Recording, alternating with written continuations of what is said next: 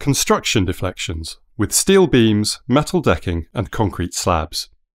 Those who work in the construction industry will often need to work to tight tolerances, both at design stage and during construction itself.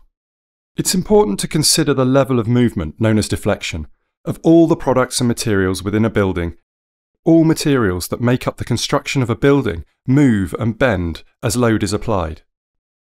Deflection is defined as the degree to which a product, material, or structural element is displaced under load. All elements of a building deflect, so it's important to consider the magnitude of this deflection. When working with steel construction using composite floor slabs with metal deck, each floor will be made up of a network of steel columns and beams, each element relying on support from another.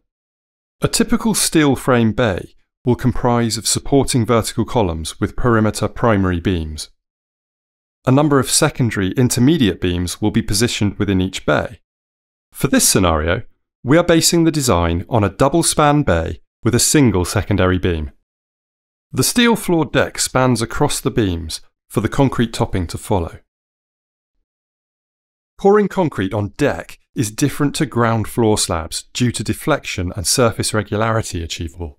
The concrete applies the largest dead weight to the deck and beams, therefore including the most notable deflection to all the building frame elements. Primary beams span between the columns. Beams at connection to the columns remain fixed in the vertical axis. The primary beam will have some level of deflection, with the greatest measurement of deflection typically being around the centre point of the beam. We can call this deflection A. The secondary beams are connected to the primary beams. The contact point where the two beams connect will already be at deflection A point, a lower starting point from the fixed datum level. The level of deflection for the secondary beams varies depending on size and methods, such as pre-cambering. We will call this point the midpoint of the secondary beam, deflection B. The deck will then further deflect between the secondary beams. We'll call this deflection C. Therefore, the compound deflection of the primary beam, secondary beam, and deck will be in the region of A plus B plus C, and this will give the lowest point of the deck or slab.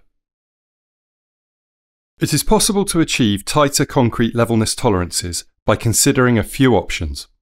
Design beams to limit deflection and hence reduce additional weight of concrete required to achieve the surface level specification. Apply a screed to the structural slab to account for any deviations in level.